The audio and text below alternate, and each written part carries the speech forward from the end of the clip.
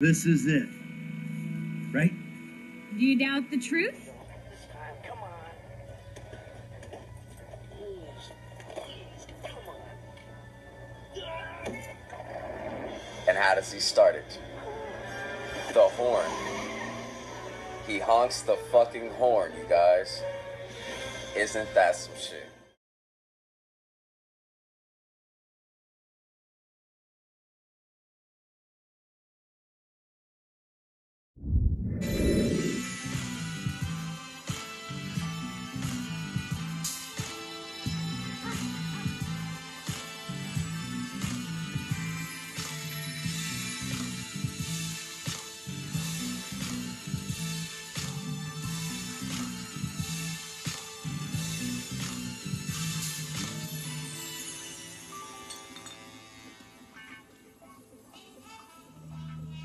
I know just how you feel.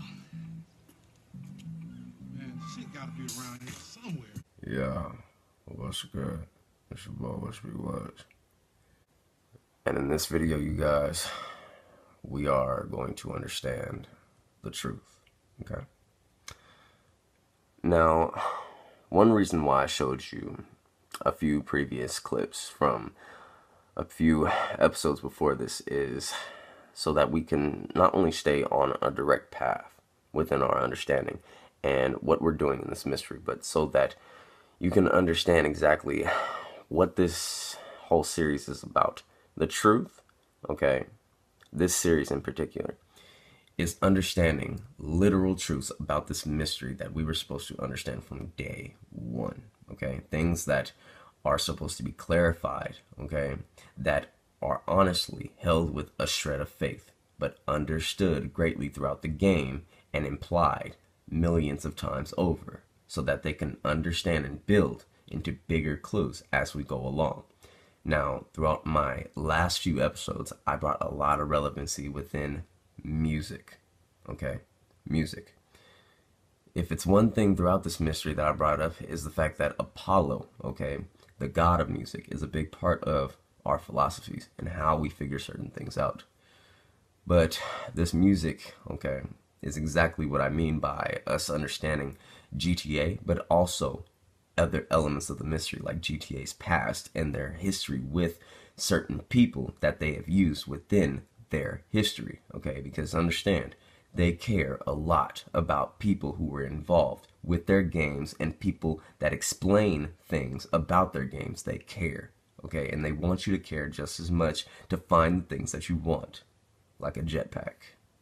Now, without me ranting on too much, I'm going to run by these things, and if you haven't noticed one thing, it's a dream, okay? In several episodes, I've come to several different bits of truth, and that is aspects of a dream, okay? But this is what I mean by understanding the clues and segregation as they lie, okay? Tangerine dream, all right? It's something very interesting within GTA, and I would like to share with you exactly why it's interesting and why it implies with things that they have been implying the entire time. Now, this here is Tangerine Dream, okay, ran by Mr. Edgar Froese.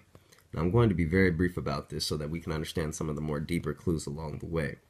The fact of the matter here is that this motherfucker is very known, okay, for his band, but especially for the scores that he has done tied to Grand Theft Auto. Now, one of the other soundtracks that it did, okay, are tied to a few movies, and the reason why I'm showing you this here is so that we can understand the relevance towards the clues that we have gained so far within the mystery and why they gain stronger clues to bring a resolution. Now, what I mean by this is a movie called Legend. Now, this movie, Legend, okay, is something very, very interesting tied to a great Scott, Mr. Ridley Scott, okay. This was directed by Mr. Ridley Scott. Now, if you're asking yourself why Ridley Scott is even relevant within what we're talking about here, this motherfucker did the movie Alien, okay. Now, understand, once again, you guys, Ripley's Believe It or Not, okay, and all of the clues that have been tying us to different clues like Bishop and even Bishop's what the fuck that tie us right back into Alien, Bill Paxton, and all of those clues tie us right back into aspects of the mystery that we have been learning, okay? A legend. There are things within a legend that we need to understand that are very universal. And I'll show you what I mean. Now, aside from the fact that Tangerine Dream, okay, is what gave us an ounce of understanding that brought us here, we need to understand the people within this movie and why they are big clues and why we have understood them before and why we are gaining the stronger connections into what we are looking for and what we are looking at. Tom Cruise, okay? He plays Jack within this movie.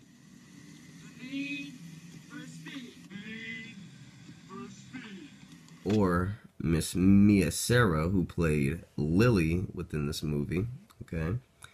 She also played in Time Cop, Jack and the Beanstalk, and Ferris Bueller's Day Off. Yep. I said it before and I'll say it again. Life moves pretty fast. You don't stop and look around once in a while, you could miss it.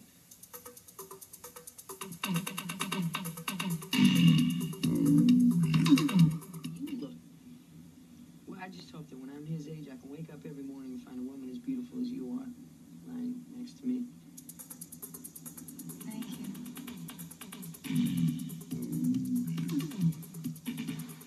Or even Mr. Tim Curry within this movie, who plays Darkness, okay? Now, what's interesting about Mr. Tim Curry is that he starred in a lot of things, but his most notable role was playing the father on The Wild Thornberrys. Now, The Wild Thornberrys was about a young, red-headed female, okay, who actually got the power to talk to animals from a shaman, okay, a shaman. But we need to understand certain connections here, like a monkey named Darwin by Mr. Tom Kane. Call me when you're ready. We are about to put the Darwinism back in social Darwinism. Social Darwinism. And brother, it is gonna be fun. So understand, you guys, that these characters within this movie, okay, and the cast are all segregative clues, no different than the things that we have looked up before. Even Screwball. See, a lot of people, when they figured out that the Ultras Camp Rock, okay, showed the jetpack, they linked, once again, certain things together. No different than what I'm doing, but they linked them very dryly without going deeper. Like, remembering that R108 is 108 minutes, and this is within a confirmation towards the Rocketeer, and even a jetpack confirm, okay? But we need to understand that that was not the only message that we can get out of that message. And that is one big understanding to why segregating and rearranging, okay, is a tricky thing, and it's not to be misunderstood. But if there's one thing we needed to understand here is that this was a duality, okay, of the Cocketeer, you guys. And in the Cocketeer, all right, this shit was directed, okay, by Scotty Fox, all right? And it actually featured the one who played Joker, or his name within the porno, called Screwball. Segregative clues. So now understanding that legend, okay, is relevant in more ways than one, we need to understand exactly why it's relevant within this mystery and why they are pointing towards certain aspects of the movie itself, okay? I need you guys to understand this here. Jack encounters the elf Honey Thorn Gump, okay? Now I want you to understand and remember that. Jack, okay? There's something very interesting about certain things that we don't get, okay? Like where words come from, or even origins of certain words and distinctions between certain things. Like why they would mention Jack Sheep, or even certain aspects of Jack being tied to this movie, or even Jack and the Beanstalk, and so on and so forth. We need to understand certain things. Chapter 5, verse 1, Tau of the Epsilon Tract. Only the apple tree and the peach tree speak. These are the trees that we came from. Now, without being too confused, I want you guys to understand exactly why this movie is relevant and why it's going to teach us other things, okay, and deeper things. Princess Lily, okay, Mia Sarah, all right, goes alone into a forest to meet her friend Jack, Tom Cruise, who's a forest dweller, all right? Now, I want you to understand, Jack, the forest dweller, all right? I'm going to show you exactly what I mean by the relevancy here and why trees speak. Jack O. the Green, okay, also credited as Jack, and was played by Tom Cruise in the film Legend. Now, what I'm showing you here are aspects of relevancy into things that we have looked at before into universal clues, okay? Not only the 1980s, but within Rochester Sweeps Festival, okay, the Jack in the Green ceremony was held on Blue Bell Hill, okay, at sunrise. Okay, so once again, all of these clues that conform together to teach us certain things and why things are relevant. And even the reason why some trees speak, okay? Now this is no different than within understanding the metaphors within the Epsilon tract, and why Jack in the Green, okay, is basically a tree person.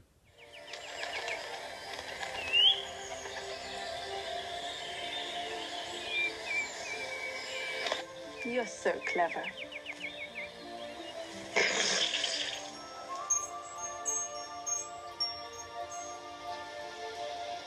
Jack, tell me our future. Not today. Why not? Because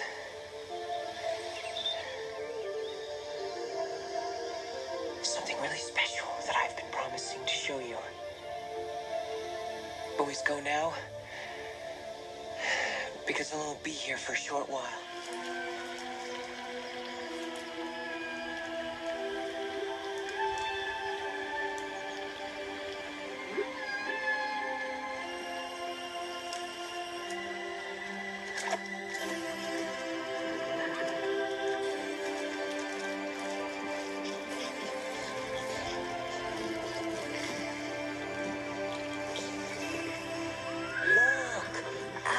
One-horn mule.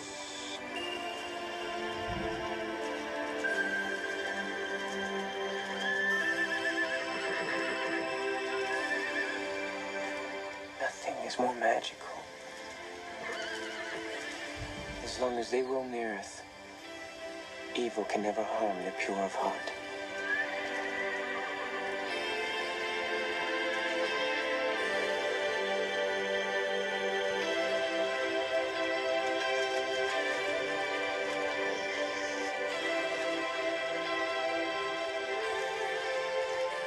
Do you speak the language? They express only love and laughter. Dark thoughts are unknown to them.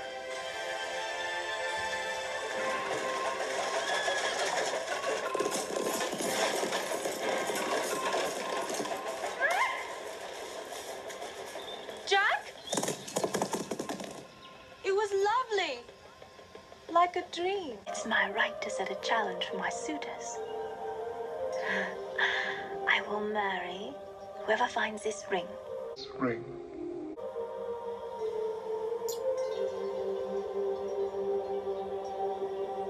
Jack!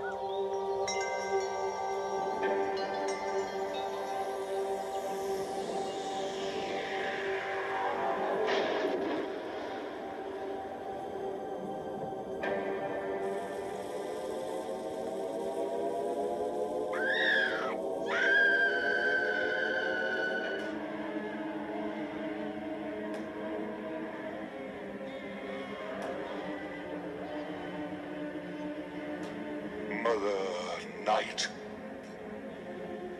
fold your dark arms about me. Protect me in your black embrace.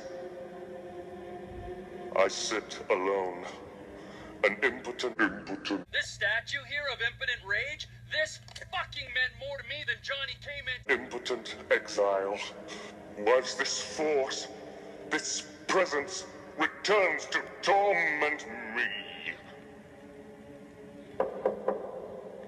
Enter! Ah, Blix, come closer. I am not the most loathsome of my goblins. Truly, master. And is your heart black and full of hate? Black as midnight, black as pitch, blacker than the foulest witch. Something troubles me.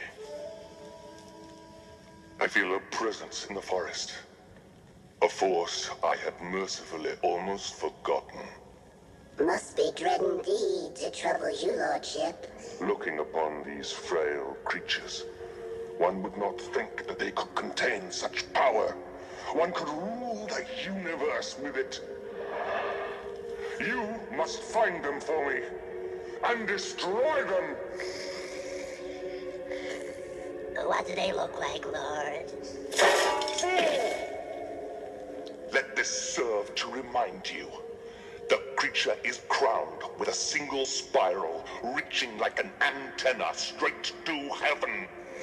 I get the point, Lord. Bring the horns to me. Where should I look, sire? There is only one lure for such disgusting goodness. One bait that never fails. What be this bait? Please, you teach me. Innocence. Innocence. So now what we're going to do here is understand a bit of evidence, okay? Innocence. The two most innocent people, literally, in this game are these two, Lloyd and Deborah, okay? They literally do nothing throughout the game. And the only time that they ever get to the point of doing something is when they encounter Trevor, and Trevor screws up their innocence. Now, this is what I mean. Listen to Deborah. Get out of my condo! And you go too, Floyd! I told you! I've got a career! I don't need this crap! Yes! There. You made me swear. Now, I ask you guys, why would the game imply so much, and why would they care to let the audience know that you made her swear, or you made her sin, ruining her innocence? This is it. So, this is where Floyd is gonna meet us at strip club? Oh, yeah. That doesn't like him. He's a real homebody. He loves that apartment. Interestingly, you and me, we got a new home. Where? At the Vanilla Unicorn. Here. Right here. Here? Here. Now, I know it's unconventional, but that's the way we roll. Tell me where the manager is for this fine establishment. Through there and take 2 doors to the right. There. To the right. Thank you.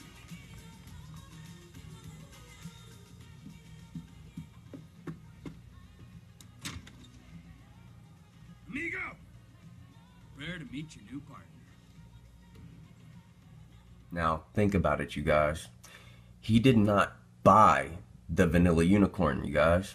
Okay? In a game where we buy several different businesses with each character, they could have gave us an option to buy this property. But this is the one property, the one, that Trevor fucking steals.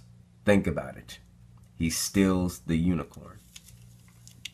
Why? They put a figure of a horn. Now, you know what I find interesting? I actually got a lot of hate on that video. I remember when I actually did it, a lot of people came at me like, you know, I'm just forming bullshit out of the map. But I'm going to show you once again why that unicorn was real, and why, once again, these things are being pointed out at a top-down perspective. Innocence Boulevard. Okay? Again, I'm not making this shit up. You can look it up yourself. Innocence Boulevard is on literally the back and the horn of the unicorn that I saw months ago, you guys. Coincidence? Seriously?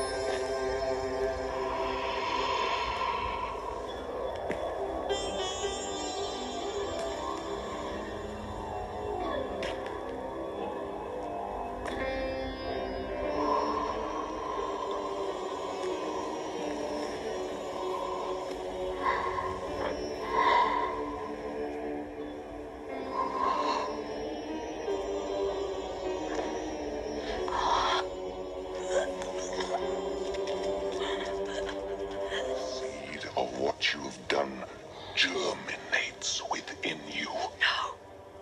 You lie. You disgust me. You are nothing but an animal. We are all animals, my lady. Did you kill him? What kind of fucking animal do you take me for? No, I didn't kill him. Oh, but I did kidnap his wife. Oh, no. Oh, shit.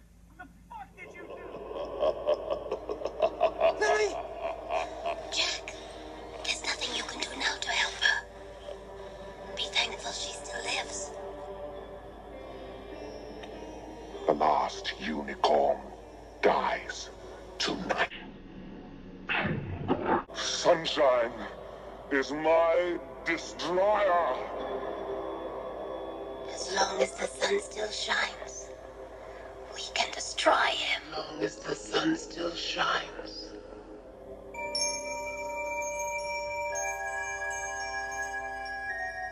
I think I know a way.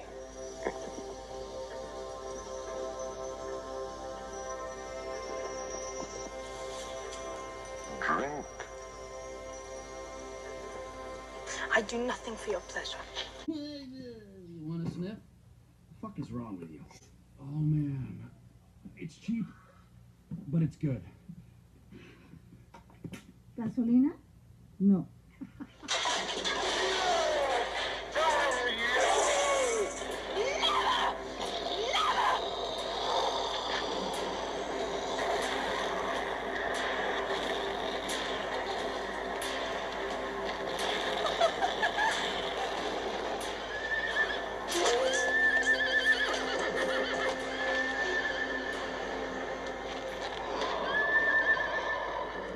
Your throat begging to be cut. Your throat begging to be cut. A throat Begging to be cut. begging to be cut. Are you so anxious to see blood flow? As you are to drink it. Hear me, ye powers of the night. We offer this sacrifice. In honor of you, sanctified with blood and with fire.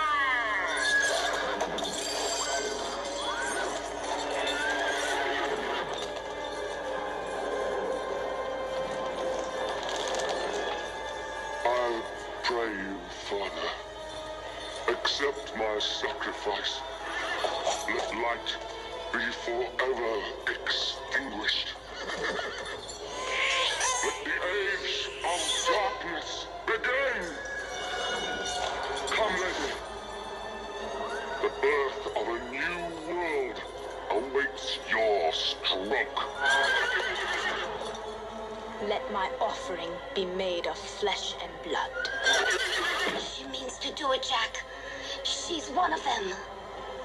I am sister to the fates. Kill her. Forget her. Think about the unicorn. Do it! Lily. I'll do it. No! Want a piece of me? Fucking cook at me. You wanna kill me? Take a fucking shot.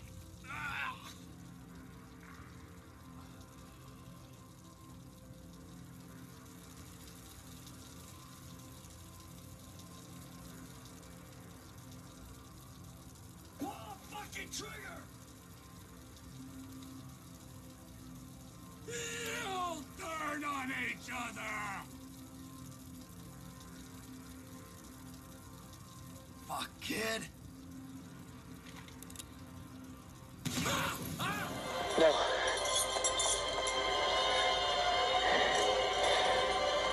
I trust you, Lily. I'll always trust you.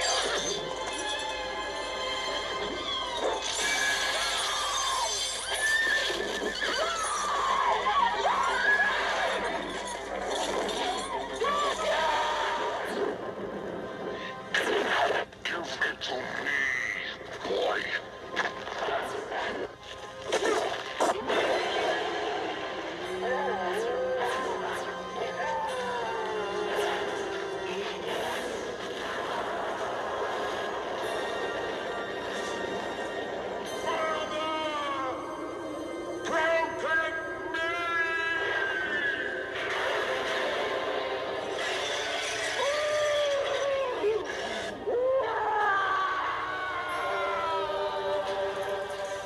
You think you have won?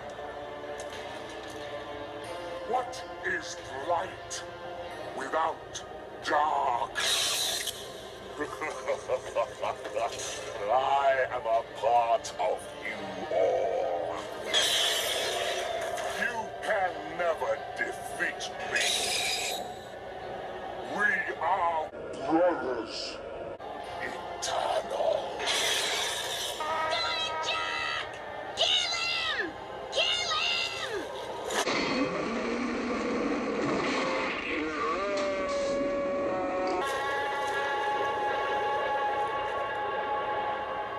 Jack, we have a promise that must be kept. Now, fulfill your promise. I will miss you. But don't forget us. Never.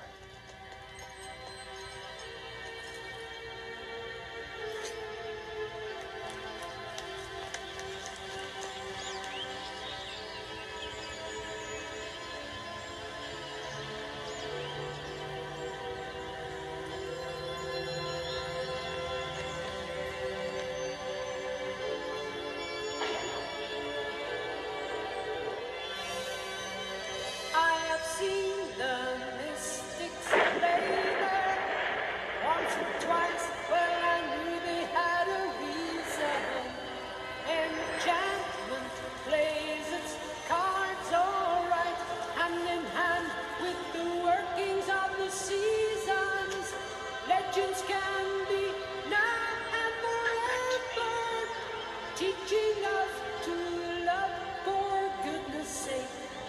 Legends can be now and forever, loved by the sun, loved by the sun,